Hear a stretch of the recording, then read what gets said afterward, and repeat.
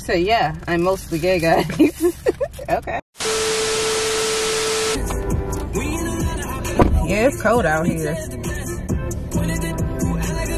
Yo, wait. Let's do this over. Come on in so they can see y'all. Look who I got with me in the building today, y'all. Or in the car, you know, whatever. So, who is this with me? Do y'all know? Her big sister. I got my big sister with me today, y'all. Yeah. So, I'm filming for a reason, actually. I wanted to talk to y'all about something today. And, actually, no, I wanted to talk to you. To me? Yeah, about something today. I'm glad that we have this moment, you know. We don't always get to be by ourselves because my sister is having another one. She got lots of kids, y'all. That goes to show you. So, but I wanted to talk to you about, we've actually already talked about this, you and I. We've already talked about this, but I wanted to talk about it again on camera. First of all, how long have you known me? Since you've been in my mama's stomach. Oh, she's the oldest, guys. Our mother's stomach, because you know, be some funny business going on. Some of y'all ain't really related out there, you know what I'm saying? So, gotta say. But, I thought we was gonna get to go for a walk or whatever, but our day, I never know how our day is gonna go. Like I said, she got a lot of kids and they kind of, you know, sway the day. She's got a lot of responsibilities, guys. It ain't that many.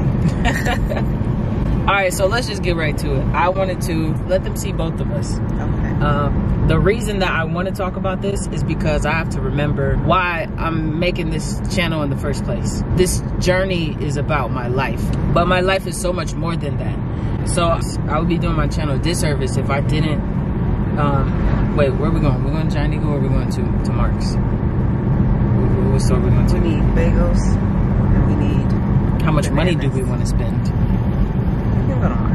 All right, there we go. All right, there we go. I'm gonna go and bust this turn right here. Yeah, Mark's is better. All right, so I would be doing my channel a disservice if I didn't talk about the totality of my life. It's one aspect I have not yet talked about on my channel that's a very big aspect of my life. Do you think you might know what I'm going to talk about? I don't know. She's okay, sure she doesn't know. All right, so let's talk about it. I am in the LGBTQ community and I have to talk about it. So we're going to talk about this today. Lesbian, gay, bisexual, transgender, and queer. Let's just poll my audience, this one right here. Which letter in there do you think I am? I don't know if she knows this, y'all, so. I'm going to go with the B. She's going with the B. But okay. I don't really know. But she doesn't really know. Because things has changed over the years, so I don't really know. Okay, so first of all, let's talk about it. I'm a little bit surprised that she said the B, but not exactly surprised because, for one, I think my sister hates bisexual people more than she hates gay people. I don't hate anyone. Let's just put that out there. All right, so I have not always been a part of this community, so you my family. So there's a lot of people who are struggling and going through stuff that their families don't know or haven't accepted them. My family with me has come such a long way with this. And let me say this, I'm a trailblazer and a chain breaker in a lot of ways in my family. I'm the first person to go natural hair out of all of my cousins, my family, everybody, all of my friends. I was laughed at. I was, what? You guys see this? Yes, I laughed. This woman laughed at me for 10 minutes. Not a minute short. Not a minute short. On Skype, we were Skyping. She could not stop laughing at me. So, anyways. Listen, you should have seen what her hair looked like. It didn't look like that. It didn't. You know what I'm saying? It was real rough. I had the journey too, and I ain't never looked like what she had going on. Listen from the people who go before you. But it was a journey then. It's okay. All right, they get to see the polished looking good stuff. My point is, there's been a lot of firsts in my family. I've gone through being the guinea pig and the first pretty much all of my life for everything. Oh, we want to try this? Try it on Brandy. Try it on her. Yes, give this to her. I'm saying all that to say, like, I haven't always been a part of the LGBTQ community. And I think my sister was probably the first person that I told in my family. I told my sister because, would you say we're pretty close? Okay, so I told my sister because I just needed somebody to talk to, and I knew I could talk to her about, pretty much anything. Exactly. But there came a point, I brought a girl home. I don't think you were here, but I brought a girl home and we were messing around and my family had become suspicious. So my cousin said something to me. We were at my cousin's house and my cousin was like, "Brandy, you gay? I didn't know you was gay."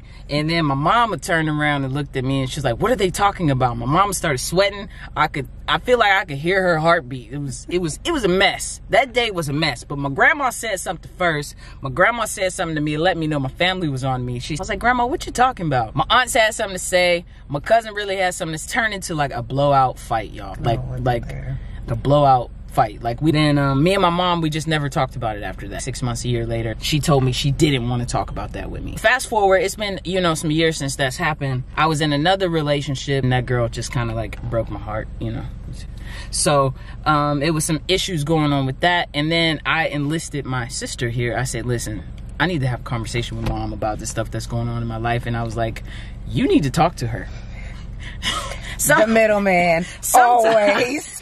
Sometimes you gotta phone a friend, you know what I'm saying? Sometimes it's phone a friend. And at this point I was like, "Look, man, you get to talk to Mom about all your relationship, but I don't get to talk to her about nothing because, you know what I'm saying, in the LGBTQ community." I was like, "You talk to her, you fix this for me, and then I'll talk to her." She said, "What?" Okay, fine. I've been doing that to her all our lives. You got to talk to Mom about this because I don't know what to say. We're adults. I still didn't know what to say. I'm saying if you're stuck in a situation, phone a friend, call your sister, your brother, say, "Hey, that was that." So I'd never answered the question where I'm at in the LGBTQ. No, you didn't. So I'm going to answer that question for y'all now. It's been a process and a journey for me to figure that out. Probably in the most hated category, more hated group of the gay people. So just put me in the hate box.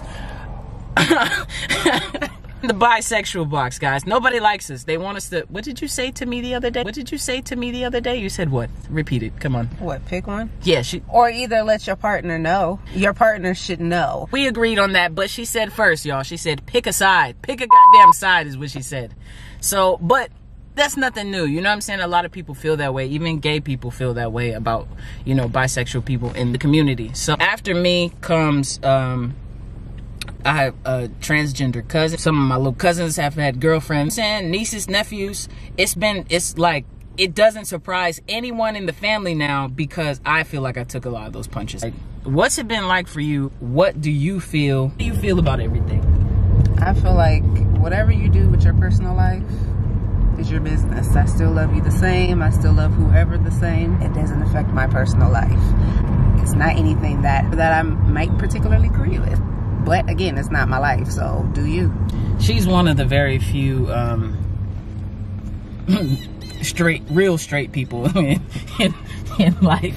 It's not a lot of straight people in this world, as we continue to find out. She's one of the very few. Were you mad at me when it's been years, y'all, and this is the first time that I'm really ever having this conversation aloud about it. She and I have had these conversations, but these conversations haven't been, widely spread. Were you mad at me when I first told you about the girl that I was dating?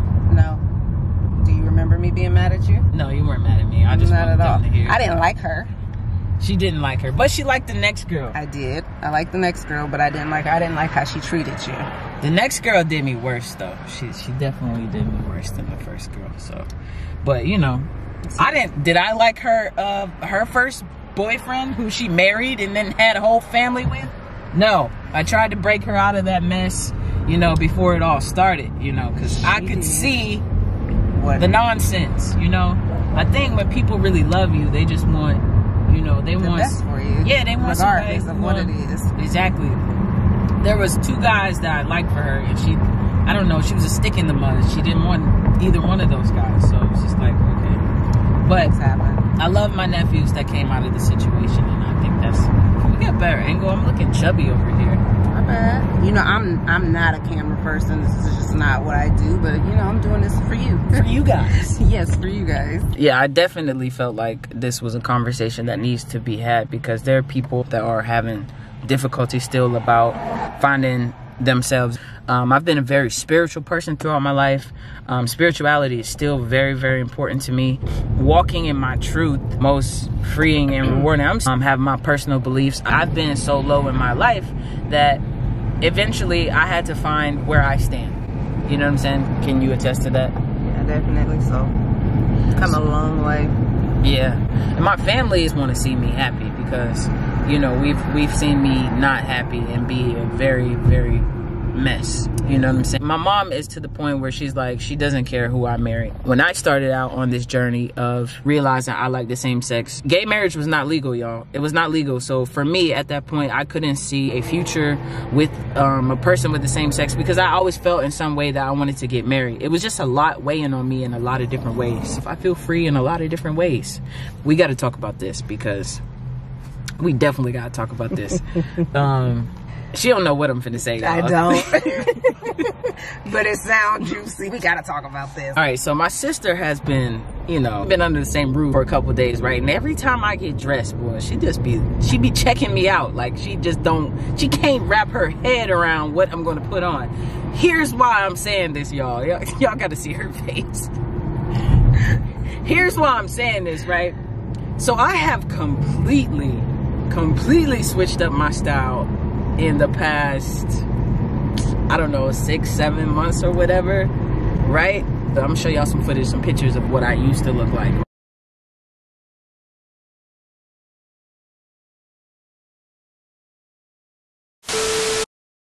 I have completely switched up,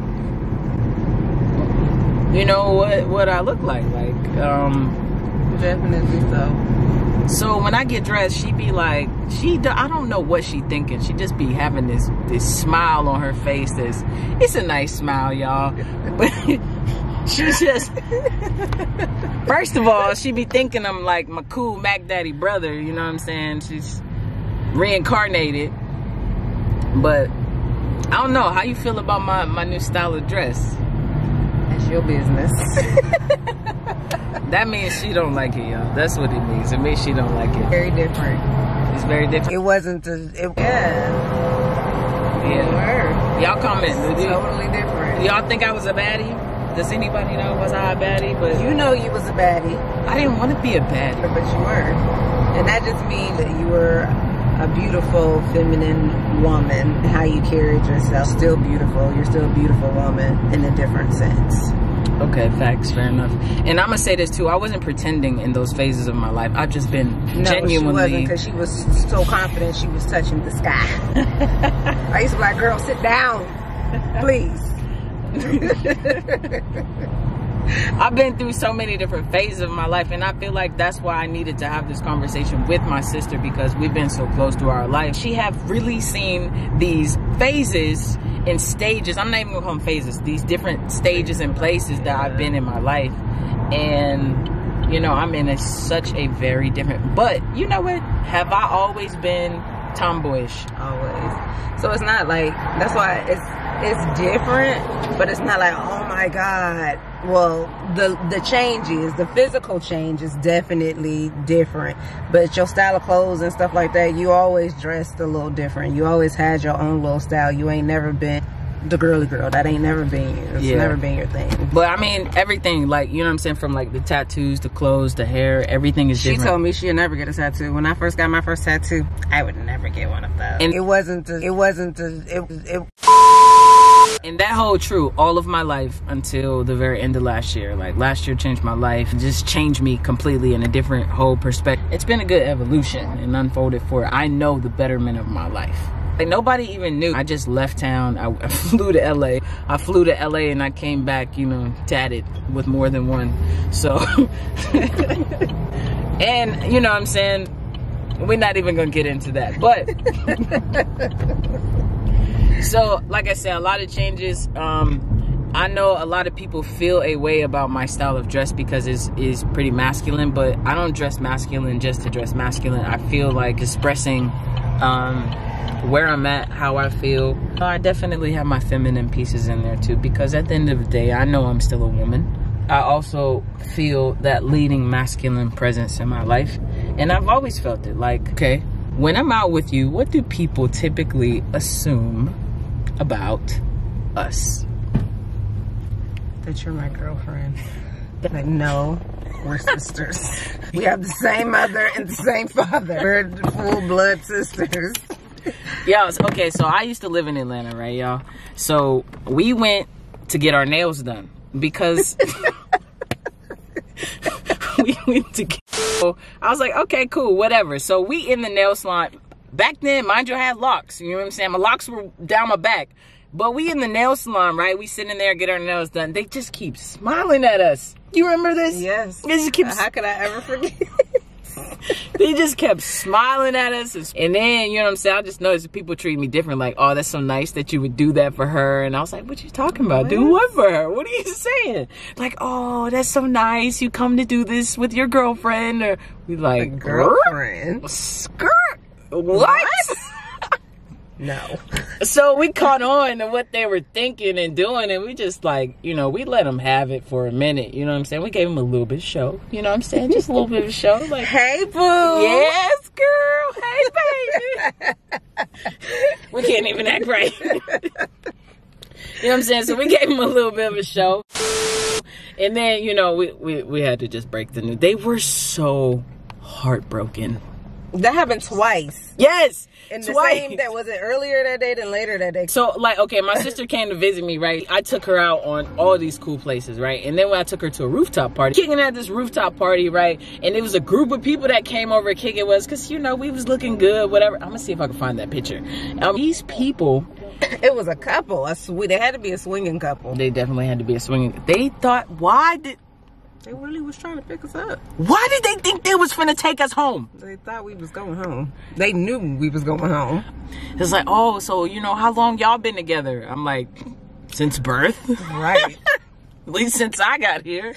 This is my sister, you know, because he felt the funny business, like, we not going along with this. We told them that we were sisters. They did not believe us. Not even a little bit. The whole night went on, you know what I'm saying? They were cool people, so we were hanging out with them, whatever. They just swore they was taking us home. And the one girl, she got the same mother and the same father. We're literally sisters. And she finally looked in our faces and was like, y'all really are sisters, huh? Yeah, that's what we've been trying to tell you. We come to smoke the hookah and have a good time. We're not trying to go home with y'all. Listen, who she go home with, I don't care. I'm not going. Exactly. Whoever I want to go home with, she doesn't want to go home with. Not at all. Nah, we ain't them kind of sisters, y'all. Not at all. Nah, not happy. So, like, you know what I'm saying? We covered, you know, my dressing. My brother's not in this video, but I'm just finna throw him out there and put him all under the bus, and he hates it. He does. He hates it. Yeah. But he hated it. He hated it when I cut my hair off, right? Because I had long, beautiful hair. Wait, okay, hold on, because this happened more than one time that I've just chopped it off, right? Yeah. So the first time I had straight hair, I cut it off and I rocked the afro for like a couple years. He hated my afro so much until he didn't think he could hate anything more than he hated my afro until he saw me with dreadlocks. It burned a hole in his soul. And he didn't think he could hate anything more than my dreadlocks till I cut my hair off again. I'm saying a lot of people don't like a lot of people don't like my changes. I don't care. I've come to this place of zen. Where I'm gratefully happy about my changes. I know some people are stressed out about being gay. Let's let you being straight. This woman is very straight. I've known her all of my life because not all straight women are straight. Let me tell you that. Anyways, moving on. That's something I don't know nothing about. You know, I got one of these and this came from my husband's. All right, so you just went to your first same-sex wedding. I did. My sister-in-law just got married. Shout out to her and her wife. We have had this conversation, like, you know, I could be next, right? You know, I started the conversation. I told you would probably be the next one that I would go to. So, I mean, it's very weird because, you know, when you're a kid, you think of your life a certain way, and I didn't know or think I was going to be this way when I was a kid. So, you know, we had other plans and things like that for our life, but as things have changed, we've just adjusted. It's very nice that my family has changed along with me and be supportive of that. And like, thanks. So we broke her in to love the community. It's just amazing to see the growth that, like, she told me the other day that she would be at my wedding if I married a female, and that she would be there supporting me and by my side and stuff like that. And it feels really good because for me, this place in my life where I want to love who I want to love, and if I find my love in a female, I'm cool with that. I wasn't always at that place, but I'm cool with that. And if I find my love in a male, then I'm cool with that. Now let me say, I'm not 50% bisexual. That is not. Do you think, would you agree with that? I don't know, you have your moments, you know, you got a guy screensaver, so I mean, we're editing that out. He's my workout inspiration. So leave it right on in there. That's your workout inspiration. You working out for him or working out to get cut up like that? I'm ignoring her. That's okay.